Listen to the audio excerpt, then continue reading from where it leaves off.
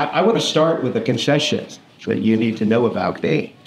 I am a skeptic. When you tell me that you prayed to find your lost keys, I roll my eyes. Of course, when I lose my keys, I pray. I'm not claiming that I'm consistent. Skepticism has served me well. It was the playwright Wilson Meisner who observed that doubt gets you an education. My scriptural heroes are Doubting Thomas, my namesake, and Peter. You know the story of Thomas, but maybe you have overlooked something about Peter. I noticed it only this week.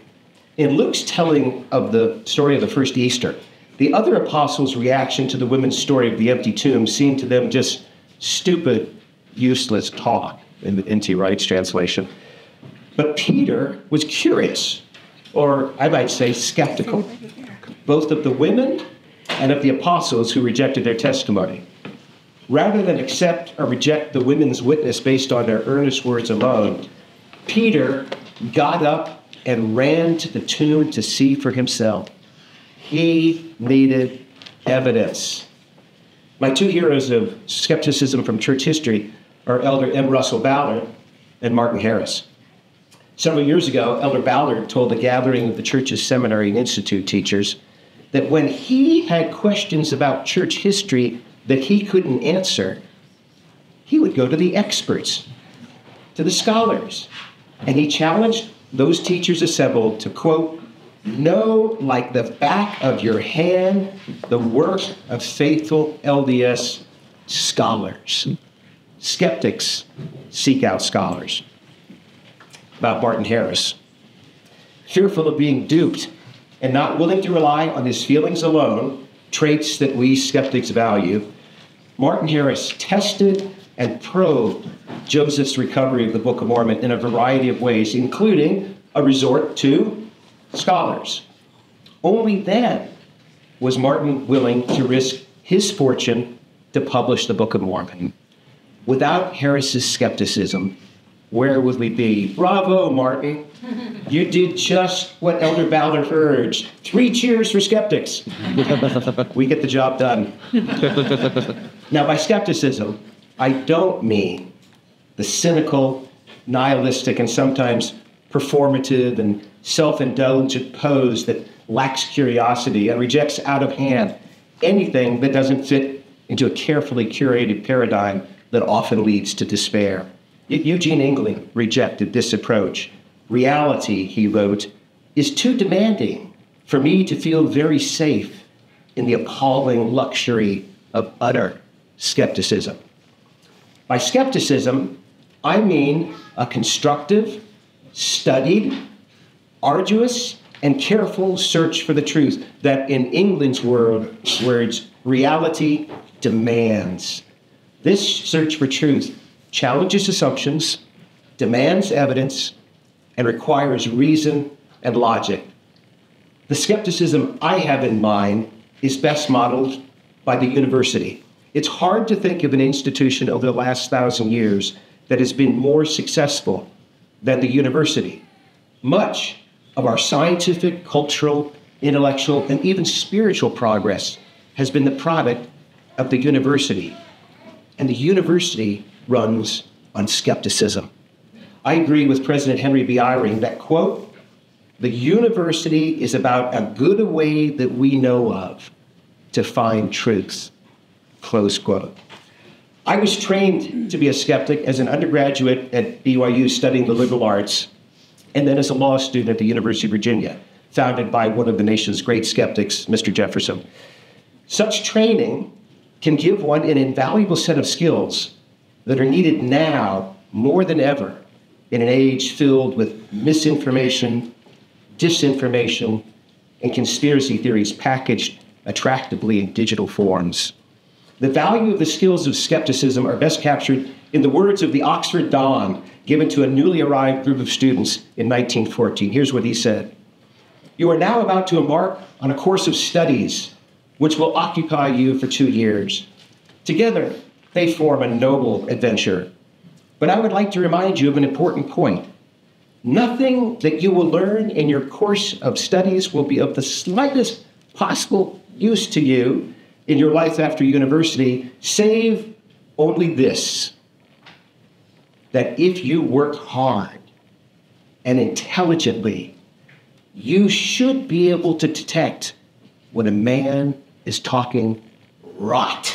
And that, he said, in my view, is the main, if not the sole, purpose of education. I want to know when a person is talking rot. I don't want to be fooled.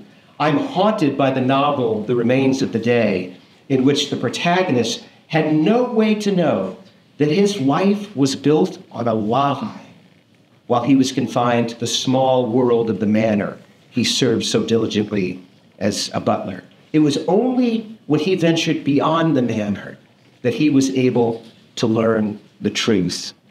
I don't want my thinking to be confined to the manor. I believe that my skepticism is a gift from God. As Jacob Neusner, the distinguished rabbi scholar, explained in a forum address in BYU way back in the day, quote, skepticism and critical thinking are friends, not enemies of religion. Man is made in God's image, and that part of man which is most like God is the mind. When we use our minds, according to Neusner, we not only serve God, we also act like God. In seeking reason and order, Neusner concluded, we serve God. I am a committed, believing Latter-day Saint because of my skepticism, not despite it. Let me explain. New York Times columnist Ross Douthat made this insightful observation about Christianity.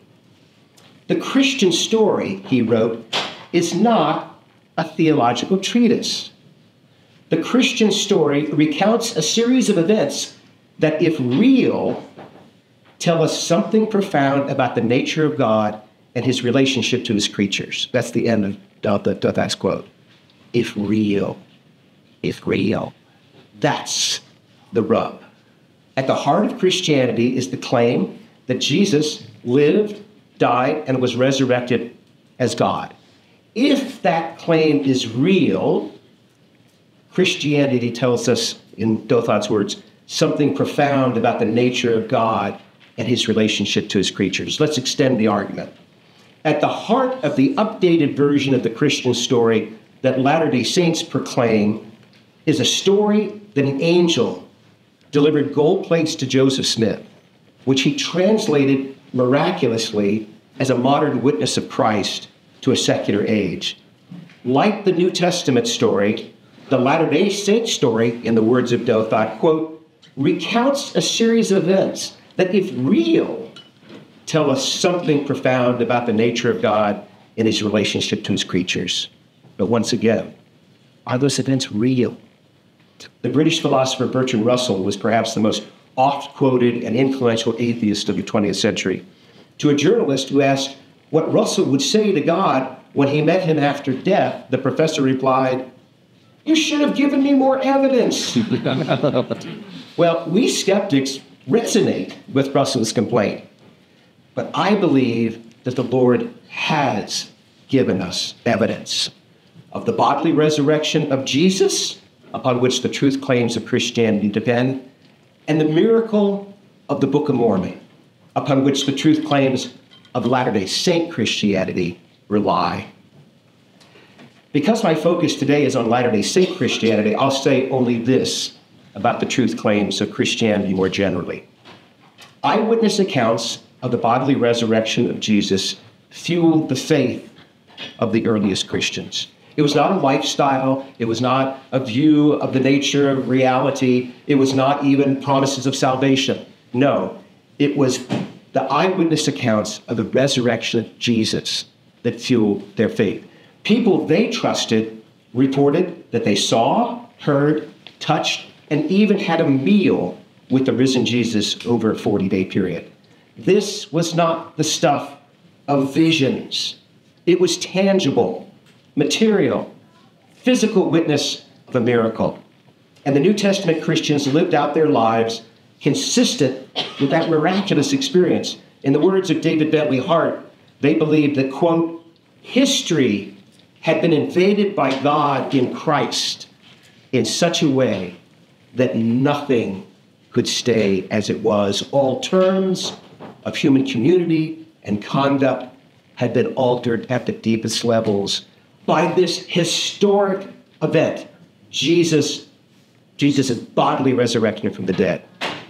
For us skeptics, there are three possible explanations for the way the New Testament disciples lived. First, they could have been lying. People do that. People lie about all sorts of things. I'm going to stop right there because I'm tempted to resist that temptation, Brother Griffith. People lie about all sorts of things. Second, they could have been deluded. People are deluded all the time about things. Or they could have been reacting to real events.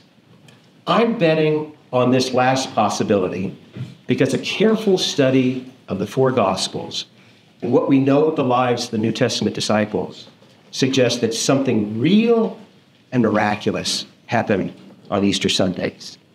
The same tension exists with respect to Latter-day Saints. At the heart of our story is the claim of another miracle with a tangible, material, physical component. An angel gave Joseph Smith gold plates from which this unlettered man miraculously produced the Book of Mormon. As with the New Testament Christians, latter-day eyewitnesses claim that this miracle is a historical reality. The gold plates were not the stuff of a mystical vision or the ineffable. They were tangible, material, physical. They were seen, touched, hefted, and examined by people who, just as the New Testament Christians, believed that history had once again, in the words of Hart, been invaded by God and Christ in such a way that nothing could stay as it was. And while we know little about the ancient New Testament witnesses, we know much about the eyewitnesses to the gold plates, who left abundant records of their lives. And of course, we have the text of the Book of Mormon to study and to critique. There is little doubt that the gold plates were real. Historians of all stripes acknowledge that the gold plates were real, in the church and outside the church. And I want to emphasize this point. In recent years, a number of non-believing scholars have come around to the conclusion that too many people saw the plates and handled them to think that their existence was mere fantasy. All of the movements and the actions of the many people involved in the recovery of the Book of Mormon point in one direction. The plates were real. The next question, however, is what was on the plates? And a careful study of the text derived from the plates supports the claim of Joseph Smith that this was a record of an ancient people who encountered the risen Christ. Book of Mormon scholarship of the last several decades is remarkable and also points largely in one direction. The book is an ancient record cobbled together by multiple authors and editors. There are arguments to the contrary, I know, but I cannot come up with a more plausible explanation for the origin of the Book of Mormon than Joseph Smith's claim, which is shocking to us skeptics, that an angel gave him a record written by ancients upon gold plates that he translated through miraculous means in the presence of other people over a 90-day period. The book is simply too complex, too sophisticated, too profound, and bears too many markings of the ancient world for skeptical me to believe that it could have been the product of the fertile imagination of anyone living in the 19th century, especially a modestly literate farm boy. As Hugh Nibley once observed, quote, "It would have been a greater miracle for the unlettered Joseph Smith to have created the Book of Mormon than it was for an angel to bring it to us," close quote. No skeptic should dismiss this view without first having read Terrell Gibbons' By the Hand of Mormon, Grant Hardy's Understanding the Book of Mormon, both published by Oxford University Press, Royal Skousen's work with the original dictated manuscript of the Book of Mormon, Kent Brown's description of the Near Eastern setting for its opening scenes, the outpouring of publications from Jack Welch and Joe Spencer, and the Maxwell Institute's remarkable brief theological introductions to the Book of Mormon, which introduce us, the lay readership, to a new generation of talented scholars who take the Book of Mormon seriously. Years ago, Terrell Gibbons gave a masterful talk at BYU in a foreign assembly. It is, in my view, the best talk given at BYU by someone not named Holland or Kimball. Terrell talks about faith as a choice between two competing and reasonable views of reality. There are good reasons to believe in God and the restoration of the gospel. There are also good reasons not to believe. The conflicting reasons, he said, are in equipoise, and our choice to believe one over the other is actually a moral decision about the kind of universe we choose to embrace. That's a powerful insight that seems right to me. But after his talk, I asked Terrell if he thought that framing applied to the Book of Mormon. Are there good reasons to believe in Joseph's account of a miraculous translation of plates delivered by an angel? And are there equally good reasons to believe the Book of Mormon is not that? Are those competing claims in equipoise? Terrell's response was immediate and forceful. No way. No way. In other words, while it is true that there is evidence on both sides of the question, the arguments are not in equipoise. The evidence for the Book of Mormon as an ancient text far outweighs the evidence against. The Book of Mormon itself is evidence of something else, namely, that there are spiritual realities beyond that which we can see, touch, or measure. As Richard Bushman notes, a belief that the plates were what Joseph Smith claimed makes a big difference in one's outlook on the world. With the plates comes an angel and divine intervention in ordinary lives. The plates, he said, imply a world where God is an active agent in human affairs in opposition to the skepticism that has eroded religion for the past 200 years. The historian Tom Holland recently observed about his journey from agnosticism to faith, quote, "The moment you accept that there are angels, then suddenly the world just seems richer and more interesting."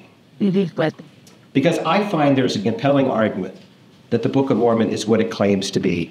My skeptical mind must acknowledge that there may be a spiritual world beyond the material world that I can see, touch, and measure. And when I give myself over to the reality of that spiritual world, something wonderful happens. I feel the love of my heavenly parents. I experience Christ's healing power in my own life, and I'm better able to help others feel and experience that too. And I recommit myself to making the church a place that more clearly reflects a Christ-like love for humankind than we have yet achieved.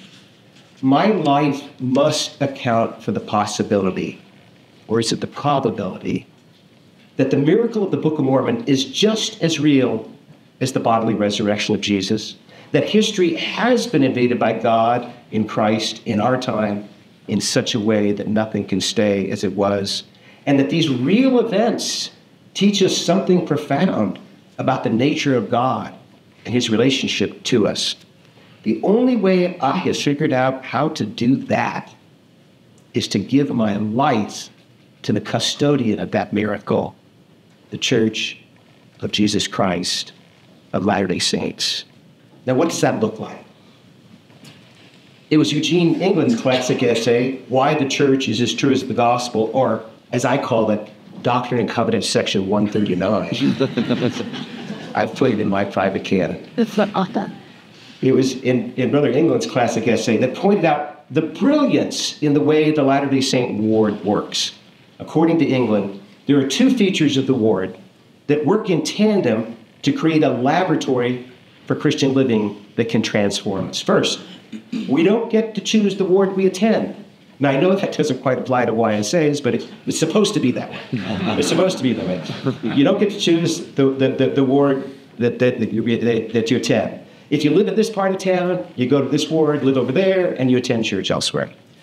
In other words, you don't get to choose the people you attend church with, which means that you may end up sitting beside someone who you would never want to take to lunch because you don't like her music, her politics, or the way she dresses. That's the first feature.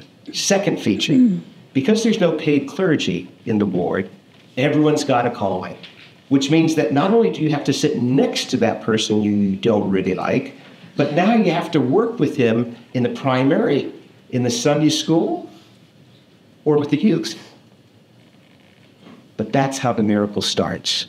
As you work side by side with this person you once thought deplorable, something miraculous happens.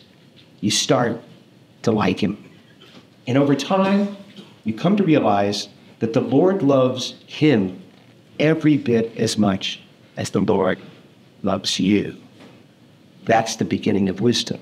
And then you start to love that person.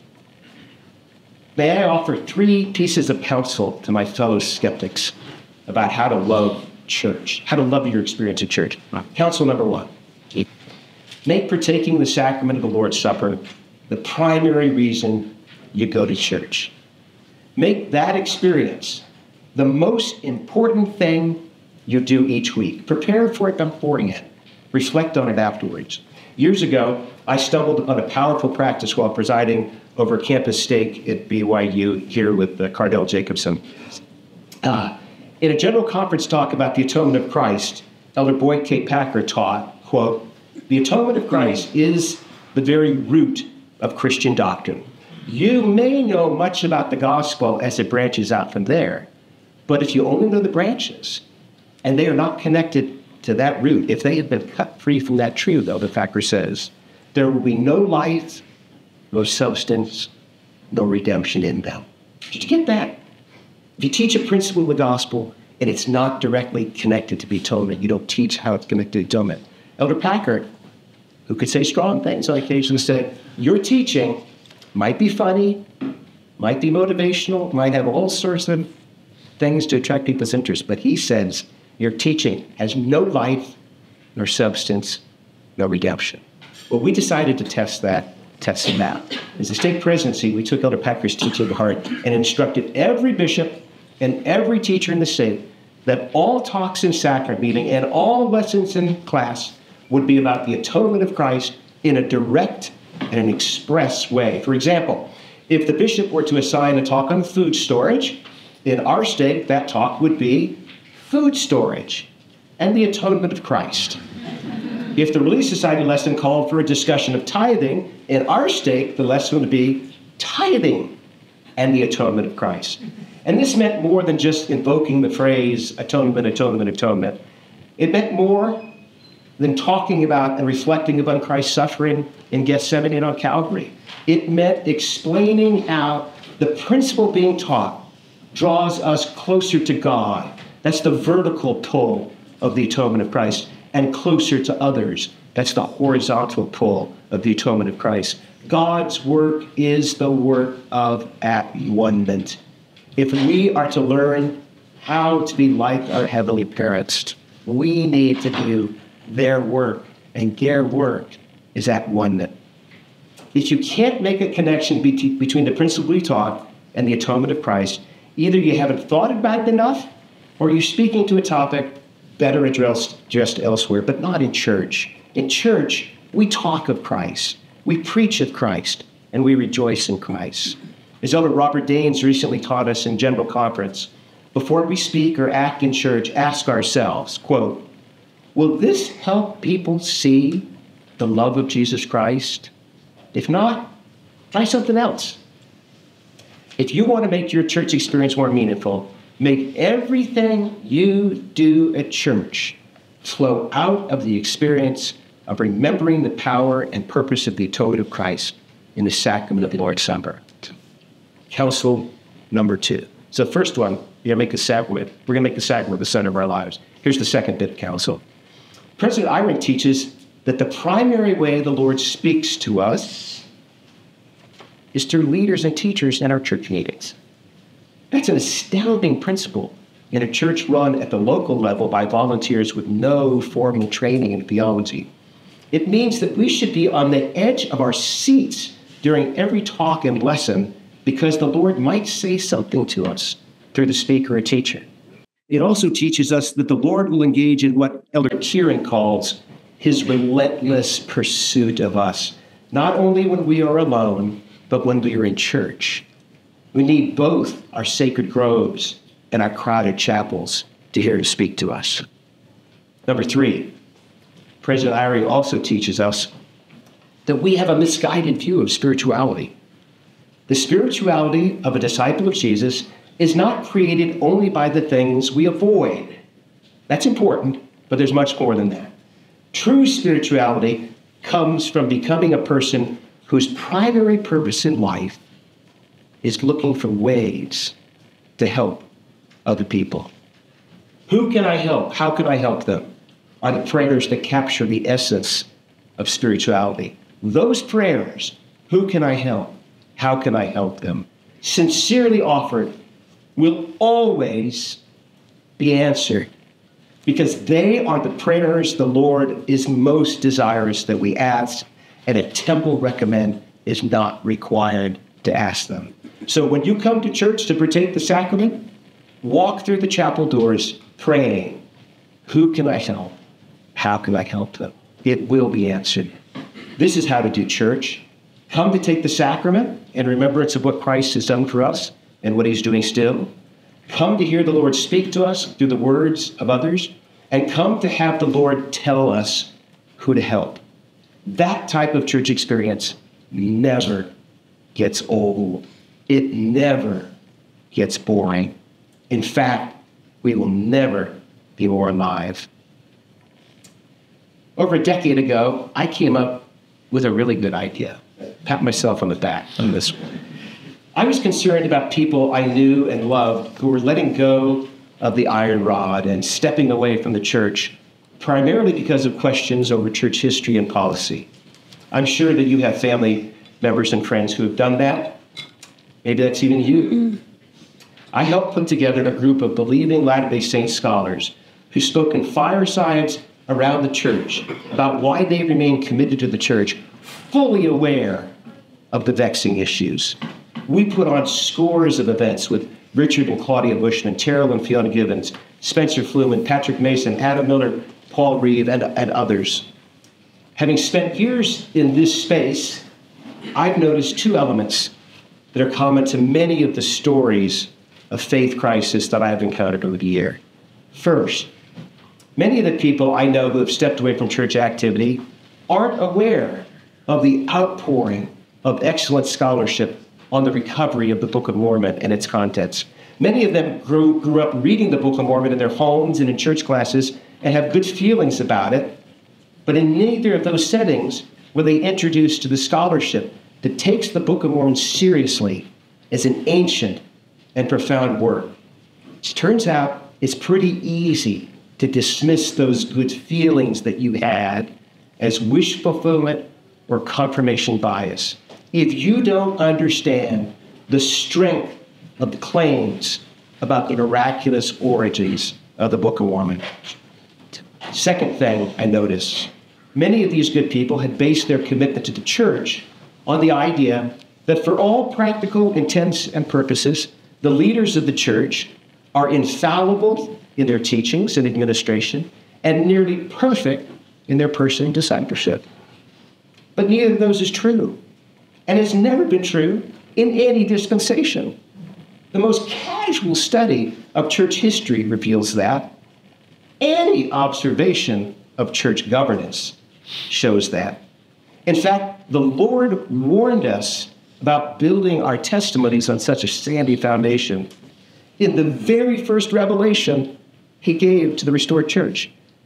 In D&C 21, given on April 6, 1830, the day the church was organized, the Lord commands us to follow the prophet. Thou shalt give heed unto all his words and commandments, which he shall give unto you, as ye receive it then, walking in all holiness before me. For his word ye shall receive as if from mine own mouth. We know that. That's a principle we taught well.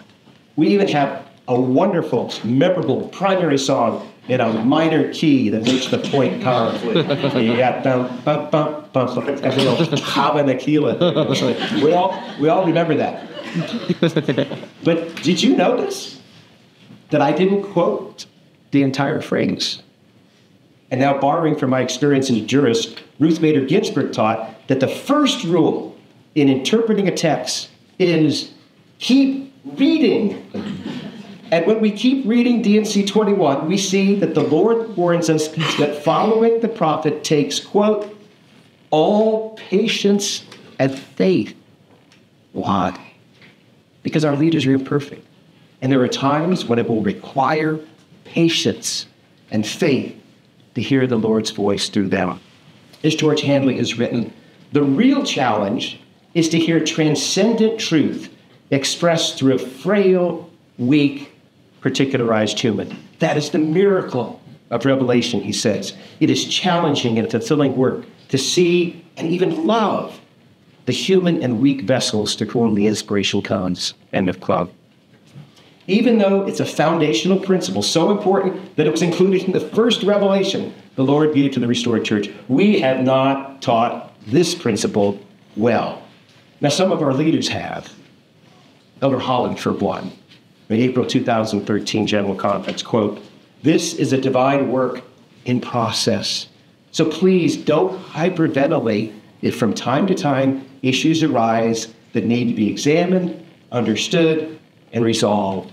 Be kind regarding human frailty, your own as well as that of those who serve the church, those who serve in a church led by volunteer mortal men and women, except in the case of his only perfect begotten Son.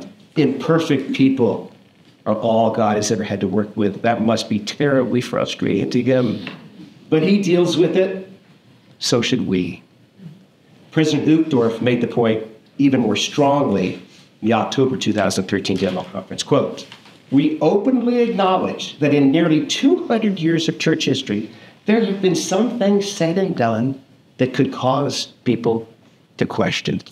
To be perfectly frank, he says, there have been times when leaders in the church have simply made mistakes. There may have been things said or done that were not in harmony with our values, principles, or doctrine. God is perfect, but he works through us, his imperfect children. And imperfect people make mistakes.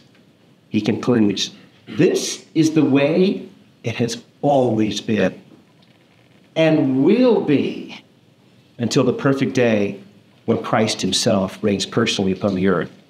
Patience and faith, which we are called upon to exercise, take hard work. But as former Young Women General President Susan Tanner taught us so well, we can do hard things. A final observation that might be helpful. For the last few years, I've been involved in projects that have given me opportunities to work closely with some members of the First Presidency and the Quorum of the 12 Apostles, as well as other general authorities of the church. Here's what I've seen. First, they really believe. That shouldn't come as a surprise, but it has deeply moved this skeptic who has been influenced by a life in the hardball world of politics and governance in Washington, D.C., to see up close that these leaders really believe that they have been called by the Lord to help prepare the church, to prepare the world for the second coming of Christ. Second, they know that we have much work to do because the church is not yet all that it can be. And they examine everything we do in the church to figure out how we can do it better. As I heard one of them say, we have got to do a better job getting the gospel down into the hearts of our people. What are you going to do about it? And how do they go about sizing up what we are doing and trying to make things better? Well, I imagine that they spend a great deal of time in prayer. But I know that they spend a great deal of time analyzing data. They analyze issues from every angle, relying on evidence. They're spiritual, to be sure, but from what I can tell, there isn't a mystic in the group. They are pragmatists, doing their best to make the church better, to get the gospel down into the hearts of our people. Do they always get it right? Of course not. Sometimes they get it right, other times not. That's how revelation works, step by step and not always forward. Some of us look at that process and lose faith. But in my view, such a faith misapprehends how the Lord works with his fallen children. It's always been a messy process. As Melissa Inouye reminded us, all true human history is mostly a hot mess. Latter-day Saints believe the hot mess is the whole point. The perfecting of the church, what we might call the ongoing restoration, is an urgent task, and I believe that it's the most exciting enterprise in the world today. Elder Neil A. Maxwell got it right when he spoke of the high adventure of orthodoxy. My hope is that those frustrated by the gap between what the church now is and what it yet may become will stay and put their shoulders to the wheel in this audacious project. I am convinced, based on my reason, my experience, and the persistent witness of the Spirit, the church is connected to the powers of heaven in a real way. So please stay committed and involved in the unfolding wonder of the restoration. Quite simply, you need the church. You need the connection with the spiritual world that is available through the ordinances and covenants of the gospel. You need the links that are made by covenant with family and members and that are forged through loving service. You need the ongoing apostolic witness that Jesus is the Christ. But the church also needs you. The church needs thoughtful people to help steer its course and help it become what it can be but is not yet. The church needs your commitment to become a place that more clearly reflects a Christ-like love for humankind than we have yet achieved. A place that embodies what Elder Holland calls, quote, the first great truth of all eternity, that God loves us with all his heart, might, mind, and strength. That love, he says, is the foundation stone of eternity, and it should be the foundation stone of our daily life. How do we experience that love? In the words of my favorite evangelical praise song, the one who knows you best is the one who loves you most. How do we experience that love? Elder Daines explains, and I'll finish with these words. God's work is a river of love headed your way. To serve God in this church is to join a work party, people with picks and shovels, trying to help clear this channel for the river of God's love to reach his children at the end of the road. Single, married, gay, straight, black, white, brown, or anything, educated or not, moneyed or not, employed or not, every race, every class, every person, every political party, mentally or physically ill, there's room for you in God's work. Grab a pick and shovel and join the team. I'm persuaded that the gold plates were real. That's the easy part. The more intriguing and important issue is raised by the possibility that the gold plates and the complex and profound texts that emerge from their translation were part of a modern miracle. If so, they are a marker that there may be much more to reality than what I can see, touch, feel, and measure. The reality of the gold plates prompts the skeptic to allow for the possibility that reality includes God and Christ and Holy Spirit and angels and moral laws that shape and mold us into different types of beings that we might otherwise be, and that divinity has undertaken in this church a major project for all the world in our time. When I choose to accept that reality, my life is different and better. And when my vision of that reality becomes blurry, I recall the gold plates, the eyewitnesses to their reality, the texts they contain, and the miracle they present to a skeptical world and to a skeptical me. In the name of Jesus Christ, amen.